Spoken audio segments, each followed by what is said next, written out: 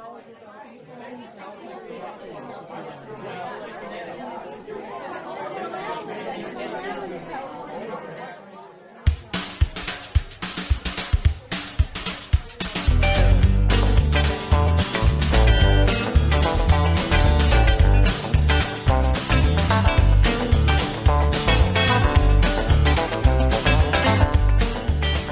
time for the Artist Friends Podcast.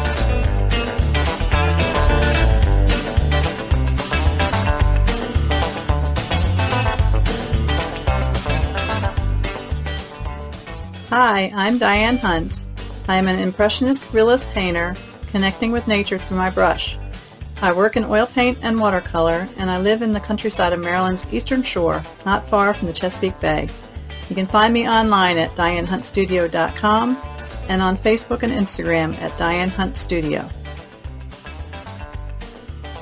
Hi, I'm Constance Brosnan of Steve Brosnan's Jewelry Designs.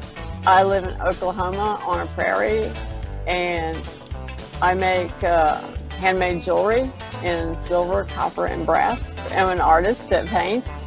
I paint pastels and in oils sometimes. Hello, this is Clyde J. Kell. I'm the host of this podcast. I am a emerging representational artist. I do historic renderings, seascapes, landscapes, volcanicals, birds, and whatnot, with a tight illustrative hand in watercolor, pen and ink, and acrylic paints. And I live in Oklahoma City.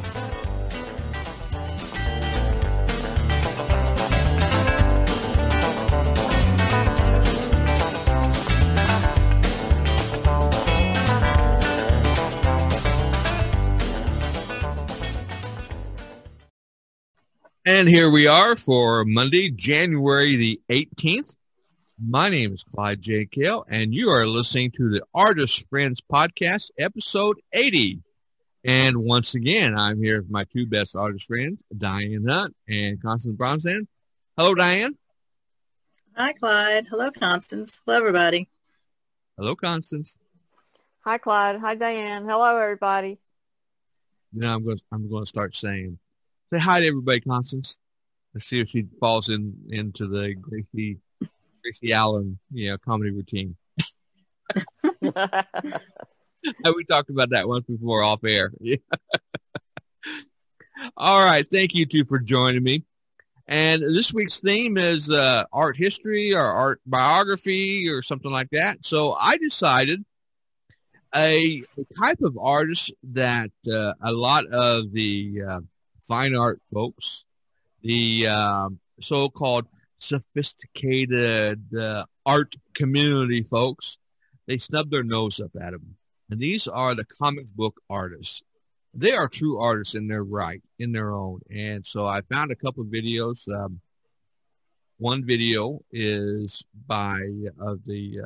talking about the story and the biography of Jack Kirby, who was very much,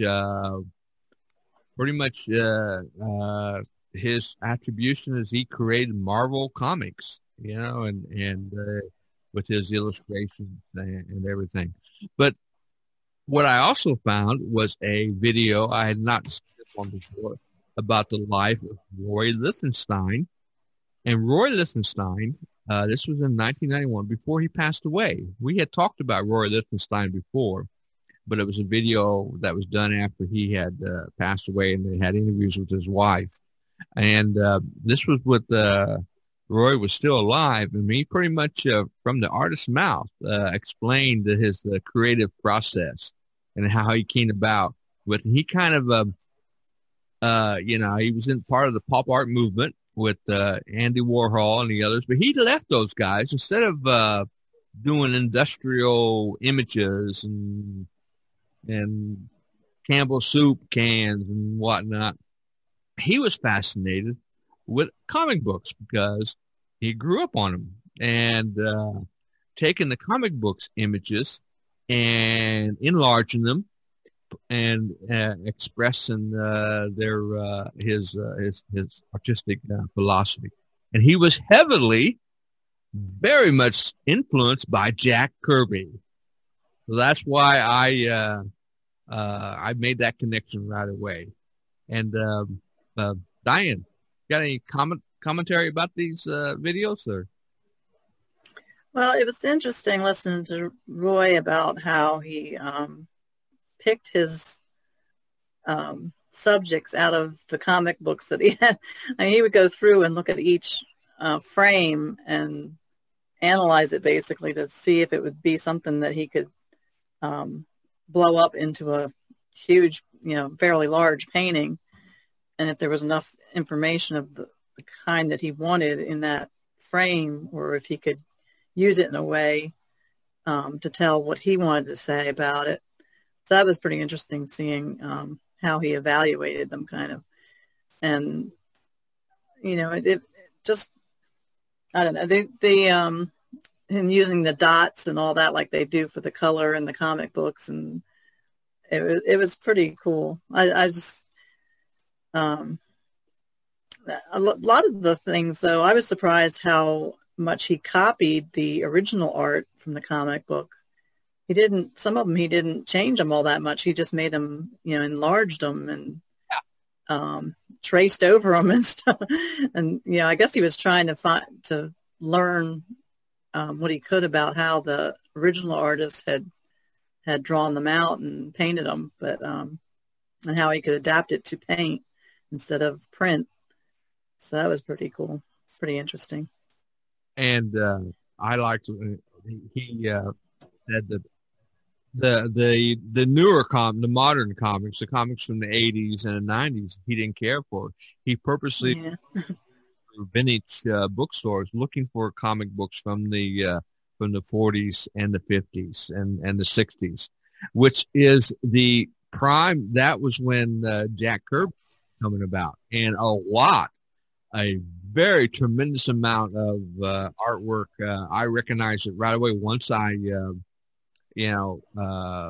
watched the video of Jack Kirby. I recognized a lot of Jack Kirby's art on the wall, which kind of, maybe today, if somebody were to do that today, there would be copyright violations, whatever. But back then, it was curious how, like you said, on some of the images, he just blew it up, would trace it. He wouldn't change anything.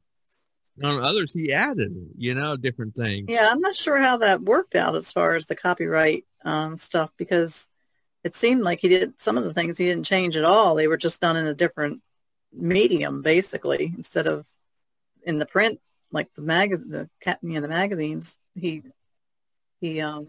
used paint. So I guess, I don't know. I mean, back then the copyright laws might have been slightly different than they are now, but Disney has always been a prosecutor of copyright violations, and he's got Mickey Mouse and Donald. Yeah, I was wondering that too, like if they had some kind of agreement or something, or worked out some kind of a deal between the two of them. Yeah, they may have. Yep. Or he may have bought the particular piece from them to do it from. I don't think Disney would have sold any of theirs, because they're pretty, like he said, like Clyde just said, they're really strict about it. They are ruthless. They had to have worked something out. I recall reading somewhere a few years ago, there was an artist who used to go around to families when the mothers would have them come in and paint Disney characters in their children's nurseries and children. Mm-hmm. And Disney found out about it, and they actually sued that artist. I mean, my God. And the guy wasn't making a lot of money. He would only charge him like a couple $100, and he would draw a giant Mickey Mouse on the wall. Yeah, copyright rights have really gotten very... Really, they're ruthless, And even Marvel is very much... it's interesting. They will sometimes... come down heavy-handed on you, and sometimes they won't. I've watched quite a few videos about, because there's a category. It's called fan art, referred to as fan art. And like I had a friend of mine, he was a Hulk friend. He was just a Hulk fanatic, and he asked me to do when I decided that I was going to start this artistry. In fact, my first commission piece was from this guy. But so $25 was the Hulk. I did a watercolor of the Hulk for him, and I've never posted on a website or anything because I told him, I said, I don't know if this is technically it's copyright violation, but it's for you, private, and I also included a certificate that he doesn't have permission to make any copies or distribute it. He said, no, that's okay. I'm going to put it in a frame, put it on the wall. So that's the extent of my fan art. I was thinking about doing some more, and then it's a pretty sticky area to dabble in. Watched several different videos about it on YouTube, and the conclusion is that if you're doing, for like a personal thing for a friend, but if you are intend on making several prints and selling prints, like go to a Comic Con convention, which a lot of these people did, and be selling prints, they'll come after you. But for personal use, Marvel is not that, because they appreciate, they want the fans, to appreciate their work. But so I'm not worried about them knocking on my door. Well, it's not like you mass produce it or anything either. So yeah, but still, I mean, even the wire wrap jewelry area that I dabbled in for about 12 years, they're get very upset when somebody copies their work or tries to produce the same thing they're producing. I mean, it's just, if they take stealing patterns from each other, and putting their name on the pattern, and that's all they change is the name of the pattern and put their name on it, and it's obvious to see that, it's the same pattern that the other person made, so yeah. Yep. That's you have to be really careful about copyrights when you're making jewelry also. Yeah, an artist should always be aware of that. And another reason why I selected the subject of comic book artists, because comic book artists, unbeknownst to me, my mother, about a month ago, we were having this conversation. Comic book artists affected me and influenced me. I'm an artist today because of comic book art. She told me when I was about 3 years old, she was in a store one time, and I saw a comic book with all its bright colors, and everything. At that time, I was fascinated with Disney, comic books. Donald Duck, because they were on. I'd seen them on TV. I was jumping up and down and raving. Even though I couldn't read, she had to buy one. Okay, so she bought one for me, and so she bought several. And I, and she would read them. I'd try to force her to read them to me, because I could. But she said I would spend hours just flipping the pages and looking and everything. And then when I got a little bit older, I guess when I was like 5 or 6, he doesn't know who gave me the idea, but I took a blank piece of paper over the top and I started tracing them. And then I would color the tracing in. And I was at my grandmother's house when I did that. And it was at that point, my grandmother, this story my mother's told me, because I don't remember none of this. My grandmother told her, said, that boy may have some talent, because he came up on his own idea of how to trace. I didn't tell him how to do that, and he's been doing it ever since then. And now he's been trying to draw him freehand without tracing. So, comic books had a definite influence on me. Later on, I don't know why I didn't pursue a career or studies as an illustrator, because I started, but I just, maybe I was, maybe it was due to the negativity, because there was a definite negative connotation. I mean, in the 60s and 70s, and when I was, going through high school and grade school and high school, art classes, we didn't even discuss comic book illustrators. They talked about. Well, I think by that point, the comics in general had kind of fallen out of favor. I think they were more popular in the 40s and 50s and into the 60s. But by the time, you were getting into high school and stuff, they probably weren't that popular by then, like they were back years ago. what's interesting is they are now comic book artists are considered artists in their own right, and they're celebrities because you've got all the movies that are based on the characters that were created. The mainstay characters, Superman and Batman and the Fantastic Four and the Avengers. These were all from the 60s and 70s, created by Jack Kirby. Jack Kirby and Stan Lee, at Marvel, and created all those. And now, the if you create a character, a new character, and it gets made into a movie, it's like that's superstardom, and so it's more of a comic book artists are taken seriously now. But in fact, that's why there's so many young artists that are trying, to it's like their dream job is to get hired by Marvel, and they're duplicating and modifying the Fantastic Four and and the Hulk and the Avengers and all the various characters. And what's interesting is you would think, because I grew up reading all those comic books, okay, they were a mainstay as a boy, growing up. You would think I would like the movies, but I'll be honest with you, I think the movies suck. Well, it's just like a book. Like, when you're reading a book, your mind fills in what it, from the descriptions or whatever, your mind builds up the characters and things. And then you see it in a movie form, it doesn't match what you were envisioning. So it's not always as good. It's my grandson is an Avenger nut and Spider-Man. He likes the movies, and he's got all the figurines. I bought him, so he's But I myself, I've never cared for the movies. My favorite group of characters was, I love the Fantastic Four. And they also, when they made them into cartoon form, that was the best movie. That's what I enjoyed now.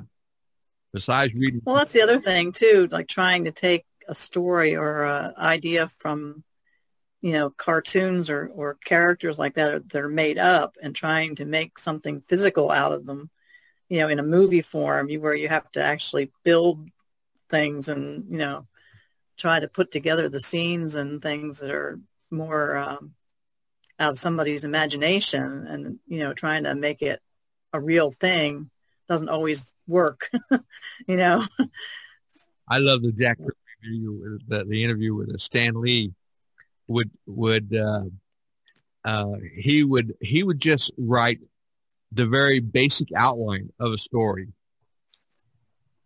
and it usually was only 1 or 2 pages, and would hand it to Jack.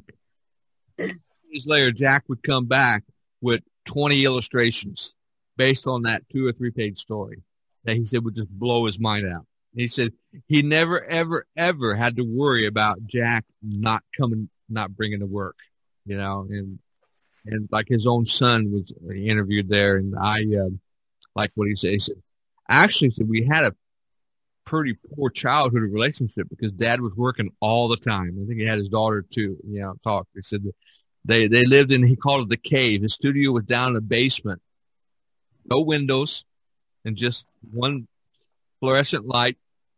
And he said he wasn't fancy like today. You got artists, comic book artists that have scanners, and they have the what's called the digital pads, and different kinds of pens or whatever. Jack just had a pencil and regular paper. Right, that's what they said. He had the same drafting table, or that he had. He said that was always the last thing on the moving van and the first thing off. And his chair, he had just an old dining room chair that he sat in, and he just used regular pencils and regular paper. He didn't use anything fancy at all. Incredible. And if there wasn't so much snobbery his illustrations are quality art. Could be in a museum. It was worthy of a museum. And it wasn't until what was interesting was it wasn't until Roy Lichtenstein actually started doing that now galleries and museums are looking at. In fact, a Jack Kirby illustration is worth a hell of a lot of money nowadays. Mm-hmm. Yeah, now that he's passed away. But when he was alive, it wasn't. I mean, he barely eked out a living. He had to work all the time. There for a while that they were not selling anything because I don't know how it got started, but they said it was communism, so they quit printing it, and he had a really hard time getting back on his feet after that. So, that incident, I don't know. Yeah, there was something about because he was his of Jewish background, and there was some kind of a slander that was passed around, and he was actually put on a blacklist for a little while. That's awful. He was black in the 50s, and he took a lot to. If it wasn't for the fact that he had such a tremendous amount of talent, and Marvel Comics just about went out of business during that period, and he brought him back to life. I mean, his illustrations, reinvigorated him. But yeah, that was and it was somebody, a competitor. He was jealous. So that's how you hurt people in those days. And it's still going. Well, he was so prolific that there was nobody else that could produce the amount of work that he was producing and come up with new characters and new stories and stuff constantly. I mean, I guess it's part of being down in his basement and just kind of keeping his head into the creative space. He just was so prolific. And not be afraid of what he was creating. I think a lot of times nowadays, I know especially I'm always worried about how something's going to be received if I paint it a certain way or not a certain way, or you just worry too much about what other people are going to think. And I think he just didn't have a problem with that. He just created and trusted his process to work, and it did. It made his illustration so wonderful, so dynamic and action oriented. It's like one of the artists who was interviewed was telling that it's as far as anatomy goes, it's not correct. Yeah, I mean, but the way he drew it, he said, you look at it, you got a hand reaching out, and he puts a little black line here or there, and it looks like the muscle, and but in reality, if I guess if Steve Houston, who was very prominent illustrator, I guess if he looked at that, he probably would. Well, that's not correct, actually. Well, his drawings were more Jackson were more about the action and kind of movement of the figure, and not so much the proportion, the correct proportions and all that. He was more about trying to have an action going, like, because they were saying that he just like draw the hand that was like coming out of the screen, at you, and then fill in the behind it. And it wasn't necessarily all there or all correct, but he emphasized the hand. So then that's what he wanted it to do. Yeah. So it was a different kind of drawing, for sure. I like that one of the artists talking about that. He says he'll start out with one panel, it'll be just a foot. The next panel will be a hand. And he said an hour later, you've got this whole complete action.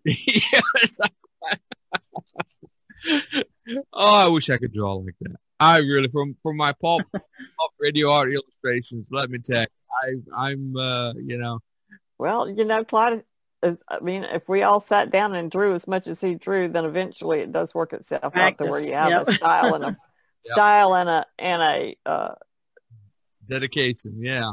Yeah, you just have to draw all the freaking time. And I mean, he sat down and it was like a cubicle in the basement, and that's all he did all day long. Yeah. So, I mean, if you do that, then eventually, your personality and style come out and then just become more, I guess that's why Roy Lichtenstein was so enamored with his work, because he would pick out these certain, like Diane said, certain frames of images. He'd have this ideal in his head, or he would just thumb through the comic books, and then he would see a frame, and he would cut it out and then put it in a folder and stick it away, and that's for a future project.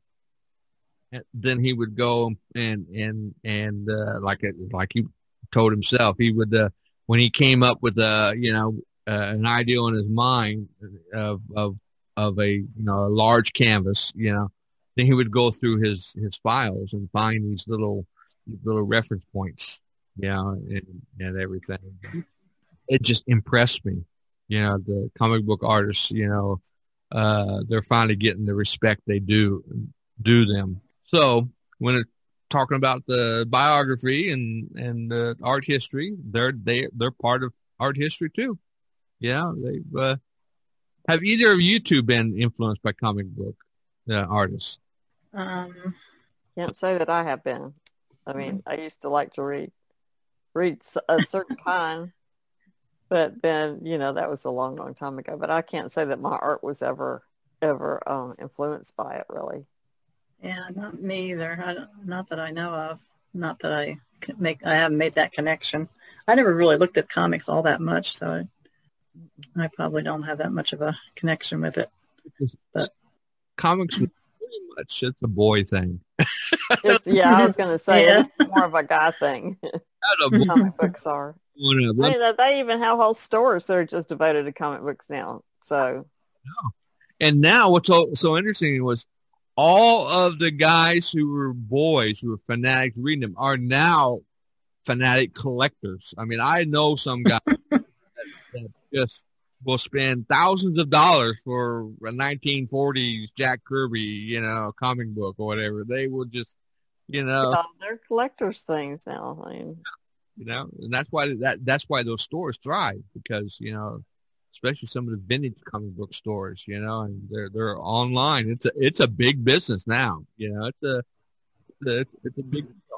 Comic book artists, their time has come. They are just a part of art history as Picasso, as Renoir or Rembrandt or Roy Lichtenstein.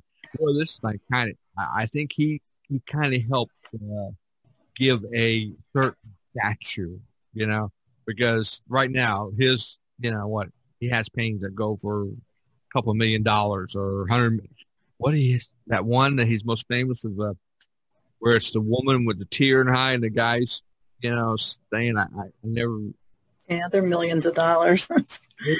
Millions of dollars for that. That's a different kind of art. I mean, the comic books were basically, they printed a new one every week or something like that.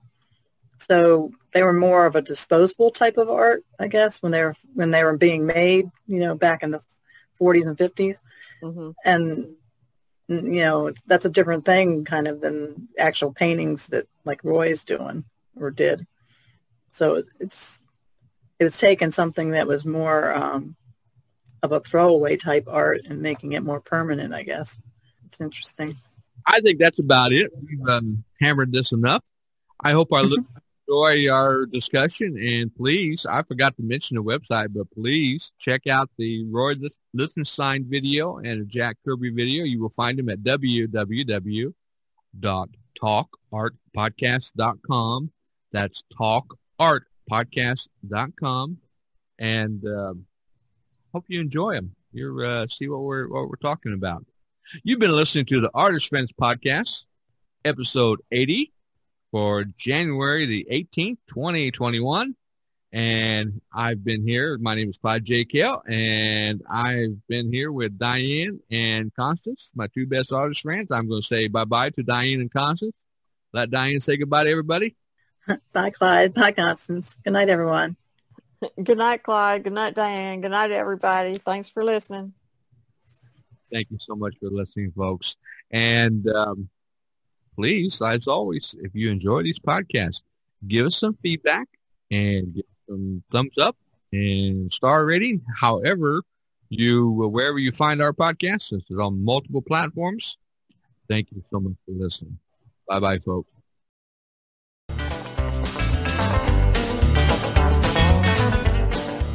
The Artist Friends podcast is produced and edited by Clyde J. Kell. Participating artists, Diane Hunt and Constance Bronson and Clyde J. Kell. You can find more information about Diane Hunt at www.dianehuntstudio.com. Constance Bronson at www.etsy.com/shop/CBROSNANS.